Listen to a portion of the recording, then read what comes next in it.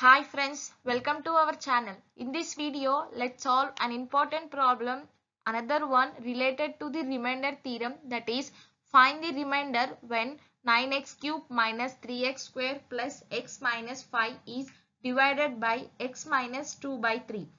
Here already the p of x polynomial is given and that one has to be divided with the g of x polynomial x minus 2 by 3 is given. Using p of x and g of x, we have to find the remainder using remainder theorem. Solution: p of x is equal to 9x cube minus 3x square plus x minus 5. Here the divisor is equal to x minus 2 by 3.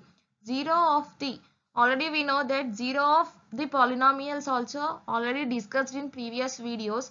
0 of the x minus 2 by 3 is equal to 2 by 3. So here r, which means that remainder is equal to p of 2 by 3. Now substituting 2 by 3 in the place of x value in the polynomial p of x. Now when substituting the 2 by 3 in the place of x, then the step becomes 9 of 2 by 3 whole cube minus 3 of 2 by 3 whole square plus 2 by 3 minus 5.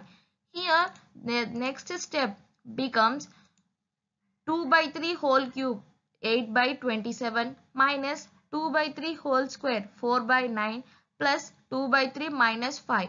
Here 9 and 27 cancelled at 3 times and 3 and 9 cancelled at 3 times.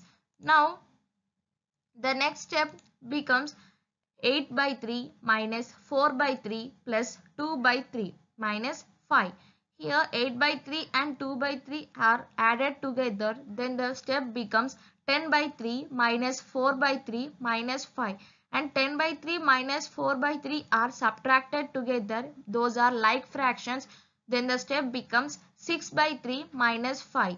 When 6 by 3 minus 5 are subtracted, then the value becomes 2 minus 5, then the remainder is minus 3. Now we have find the remainder using the remainder theorem without any long division process and without any complicated process. Thank you for watching this video.